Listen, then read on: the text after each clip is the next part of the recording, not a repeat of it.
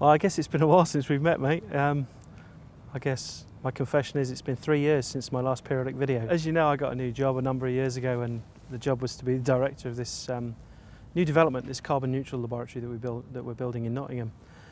And much of my time over the last 3 years has actually been devoted to building and overseeing and actually breathing to life the project. So this building is an opportunity for us to learn how to do science, how to do chemistry in a fundamentally different way, in a way that allows us to achieve the goals that we want to achieve, but without creating as much damage and without creating such a large carbon footprint. Well, when you build a building, typically you build it out of things like concrete and steel. What many people don't understand about using concrete and steel is that it costs a lot of energy to make the concrete and make the steel. So what we've done is that we've built our building out of sustainable materials, quite a lot of wood, which you can see here, quite a lot of natural materials like clays, and as you can see, a grass roof on the top of our building. We're now starting to put instruments inside. There's no science going on in this building yet, but I can show you some of the spaces, and I can show you where my group will be, where my office will be, just as a sneaky preview so that you can whet your appetite and perhaps come back and look a little bit later. There's been a huge amount of work, and it's not just my work, because clearly I'm not a builder.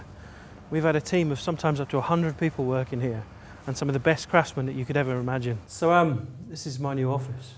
As you can see, it's not an office yet. We've got furniture on the floor and the odd cardboard box. Actually, my new role as director of this facility allows me to focus more on my research. So my research group is growing, and my research group will move into the building as well. And my research group are incredibly excited about moving into a building. You know, how many people in the world have made a molecule and not considered what the impact of the side products or the waste products of their process are?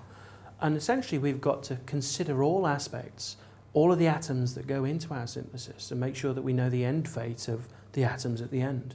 So as we go up these steps, if you take a look up to the ceiling, you'll see these really cool translucent photovoltaics.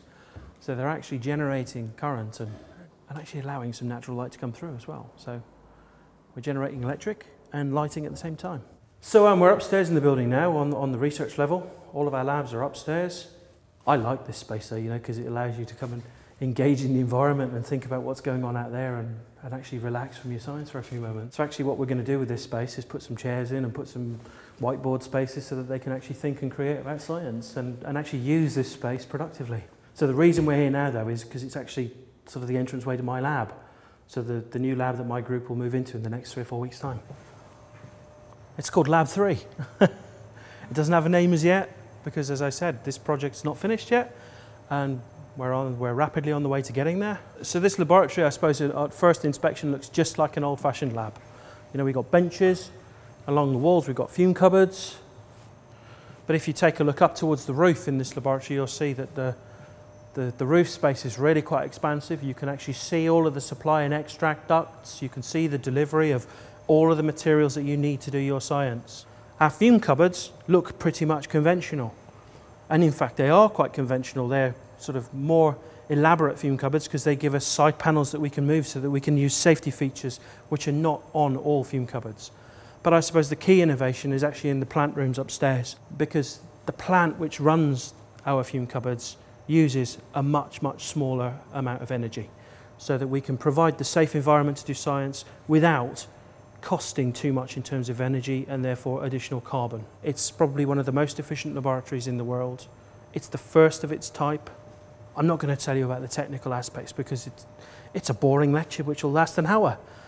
It's very, very efficient. It uses approximately 1/3 of the energy of a traditional laboratory. After the £20 million building was completely destroyed by fire. The building wasn't complete. It wasn't a building. It was still, in some senses, a pile of wood. And an accident happened. I was actually on holiday in North Norfolk, in an area where there's no phone signal and no internet, hopefully on a digital detox. I managed to get a text message at about 11 o'clock in the evening, and yeah, the news was delivered, and yeah, it ruined the holiday and caused a dramatic change in the following 2 years. But you know, the building burnt down, and less than 2 years later we've rebuilt it. It's now complete. It now has all of its fire systems armed, protecting it, and we're getting excited about moving in to do science. So this is what's called our winter garden. It's an amazing space. It's for us to have networking, idea generation, small conferences. If you come here, you can see the most amazing optical illusion which you'll never see on a camera. So where the camera is, if you look over the edge of the balcony, if you have a brain connected to the eye or the lens, your brain starts playing a trick with you, you see, because the glass wall to the right and the wooden wall to the left are both on a really unusual incline. So if you then focus on the stairway, which is halfway along this room, it looks like the whole thing's falling over. It's really, really fantastic. It makes people quite giddy and quite wobbly, and in fact made our builders panic. They went away and got all sorts of levels and surveyed the building to make sure that they built it straight. So what we've done here in Nottingham is we've run an experiment, and that experiment has been truly, truly multidisciplinary. It's involved chemists, it's involved architects, it's involved construction people, it's involved people from industries that I would never have ever dreamt of. And as I said, it really is an experiment. It's a once-in-a-lifetime opportunity to try and do science in a fundamentally better way. And Neil's going to load it, and then we're going to drop the hammer on it. There you go, Neil. We're going to wear secondary goggles. So here's my safety goggles, which I'm going to put on top. Don't we look good?